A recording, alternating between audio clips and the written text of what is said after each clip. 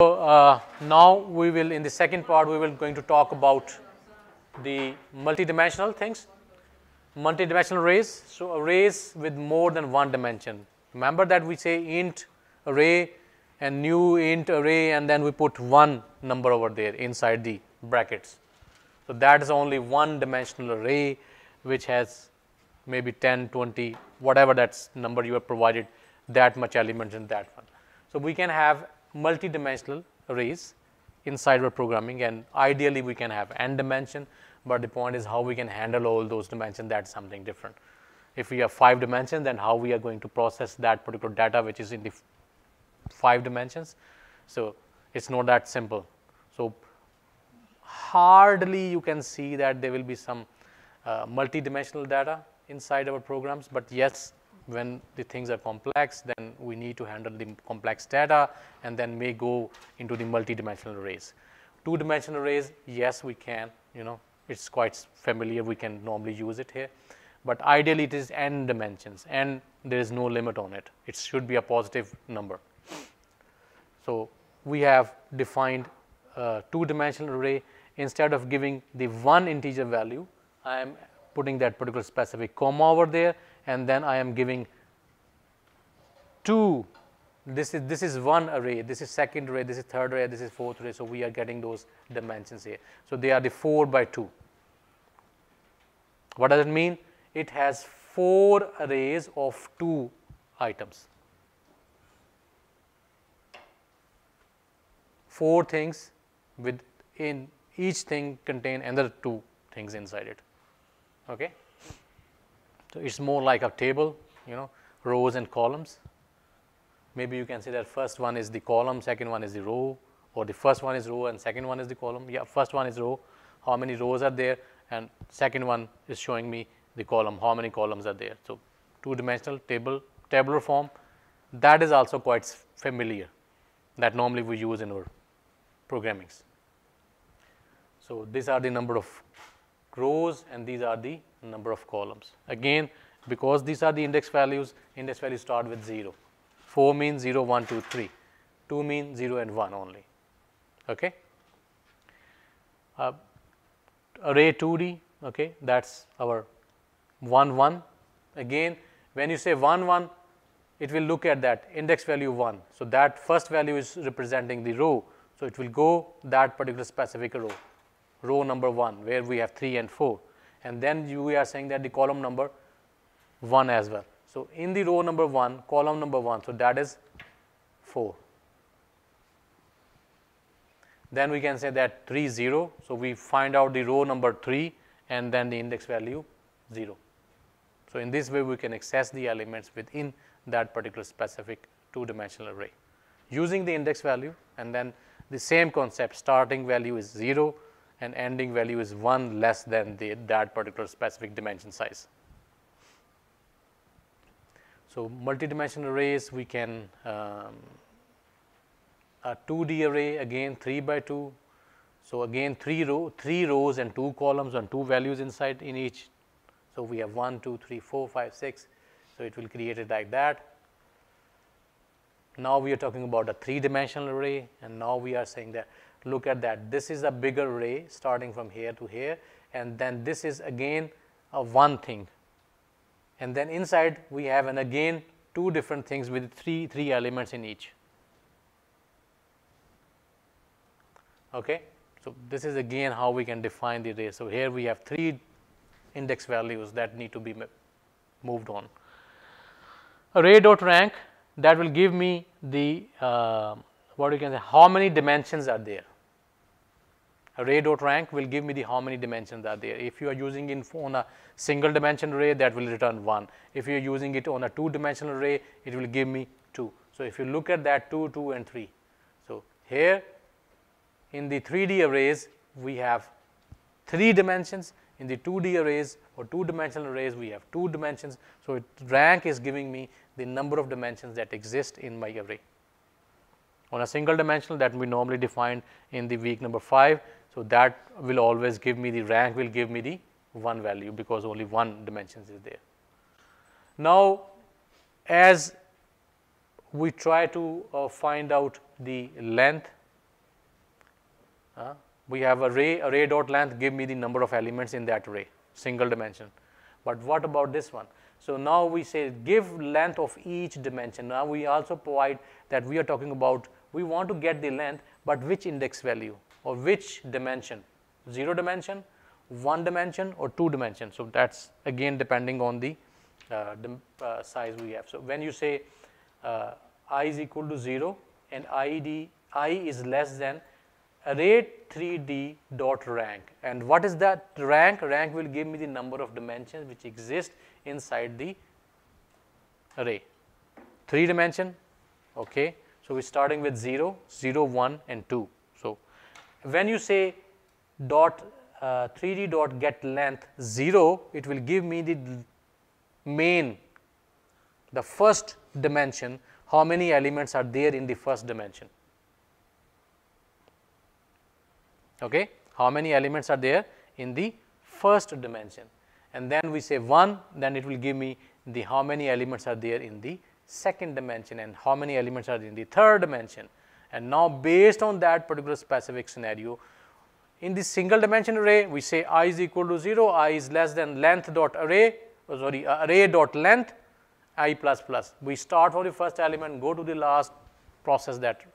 But this is not the case with the 2-dimensional or the 3-dimensional arrays. Now we need to find out first how many elements are there. So we have the first loop for the first dimension, inner loop for the second dimension, again inner loop for the third dimension, again inner loop for the fourth dimension. So again, if we have 10 dimensions, then we have 10 inner loops to process all the elements which exist in that particular specific array or the multi-dimensional array. So first of all, we need to find out the length of each dimension. Then based on, we are trying to get the, what you can say that we are trying to make the inner loops and so on, and then we can go on. So how we can access those things? This is our, I'm trying to 3D array. So look at that, 3 nested loops.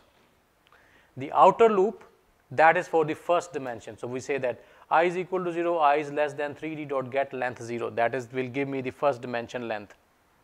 And then you say console dot print, we are printing that bracket over there so that inside the bracket we can see the results. And then we am for the second dimension, again I am getting the j is equal to 0, j is less than the length of the second dimension, and then we go on.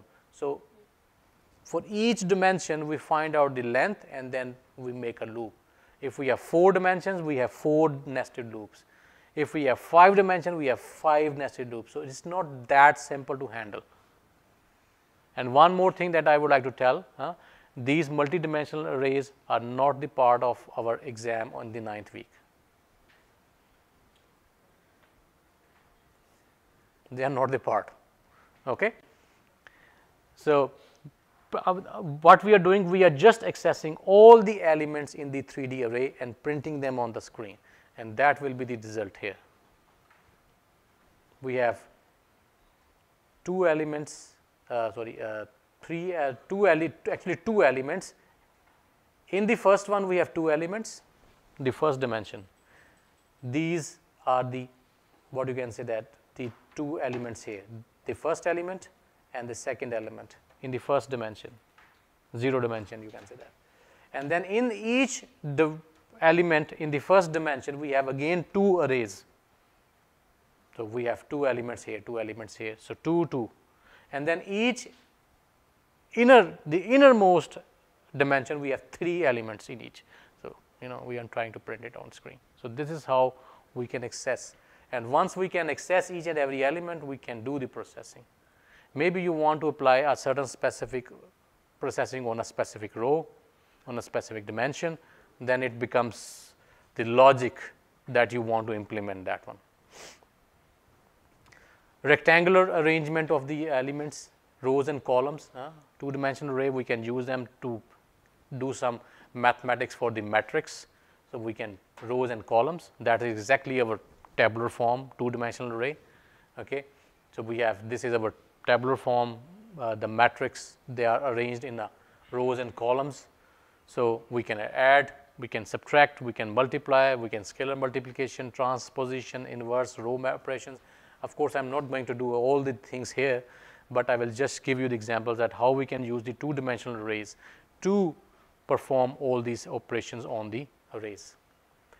So first of all, rectangular matrix, if the rows and columns are same, not equal, then it's a rectangle. If they are equal, then it's a square matrix. We have a diagonal matrix, triangular matrix, identity matrix, symmetric matrix. Diagonal matrix only exists in the diagonal elements and all other elements are 0. Triangular matrix, the elements which exist only in a triangle may be lower or may be upper, but not all the elements are, the other elements are 0. Identity matrix, the diagonal values are 1, all 1, and all other values are 0.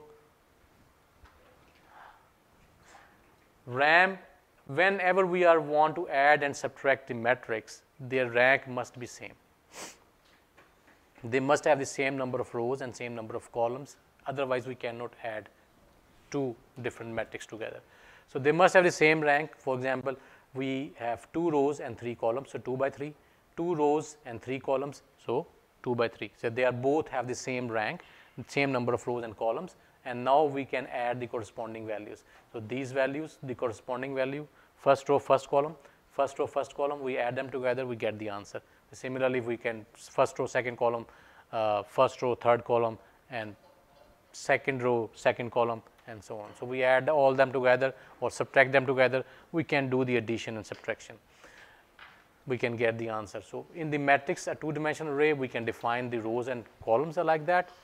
So we have 2 different matrix, which 2 by 3 rank, 2 rows and 3 columns, and we can add them together, we can find out the answers, and then we can get the answer. But how we can do it?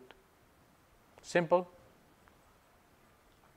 So we are having the two-dimensional variables, add matrices, which is going to take two-dimensional elements as an input. This is a method that we are defining.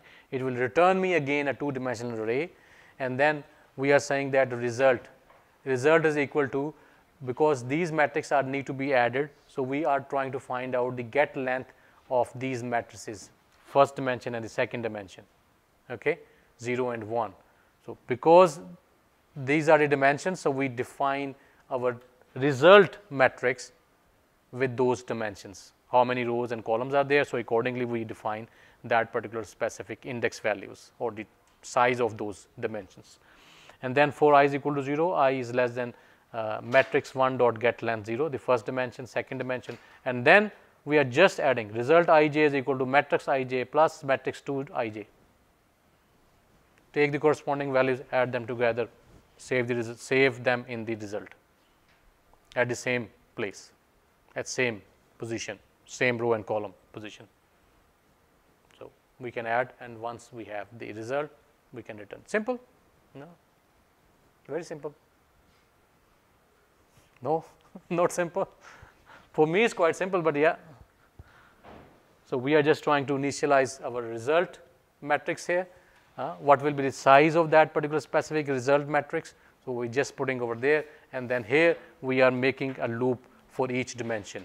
Dimension 1, dimension 2, make a loop for rows and columns, and then here we are adding them together, the corresponding value, and saving the result in the results. And we get the answer here. How we can use it in the main method. So we define matrix 1, matrix 2 as a two-dimensional arrays, and then we are asking the method add matrix that we have defined earlier, and giving these matrix 1, matrix 2 as an input, and then again we are printing that particular specific matrix. When we are printing that particular specific matrix, we again need to make nested loops. This is the printing part, the last one. Again, addition and subtraction. So subtraction is again same.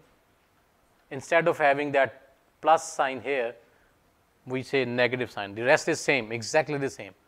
Instead of having the plus sign here, we are having the negative sign. We can multiply scalar multiplication. Scalar multiplication means we are multiplying a number with the matrix. So when you do that, actually this number is going to be multiplied with each and every element inside the matrix. So we can do the things, we get the matrix, we get the multiplication, scalar value or integer value, and then we can just return the values back. So here we are creating the result or the two-dimensional array, and then we get the dimensions from the matrix itself, because the size should be same. So we are just getting those things. We are initializing the size of the result matrix, and then for first dimension array and the second dimension, we are making the loop, and then we are multiplying each value with the scalar and saving these results inside the result matrix. Simple? Yeah? That's good. I have seen something like this. That's what. And then, so we can do multiplication is a much more complex part. Transposition, inverse, row operations, not going to do that. They are much more complex than simple addition and the scalar multiplication. So arrays, now we have jagged arrays. Jagged arrays, it's an array of arrays. Okay. In the multidimensional arrays, if we have two elements in the first dimension, then the size of the second dimension elements is exactly the same, you know. Just like the arrays we have, if we have an array, then that particular specific array must have a specific number of elements, constant values. But jagged array will change that particular specific behavior. They are not like regular sizes. Maybe one array of 2 elements, the second array of 3 elements, the fourth array of maybe 20 elements. So you can have different. But that is not possible in even the 2-dimensional arrays or the 3-dimensional arrays or the multidimensional arrays. So jagged arrays will help us to have different number of elements at different positions. So we call them jagged array of arrays, elements at the array. So these are the reference points, and each reference actually is representing an array, a one-dimensional array. Okay. So we can define something like this. Int, there we say brackets and comma. Now we are not putting the bracket and comma. We are saying that array and array. So we are saying that array of arrays. So new int, there will be 3 arrays. And then what is the size of each array? We have not defined it here.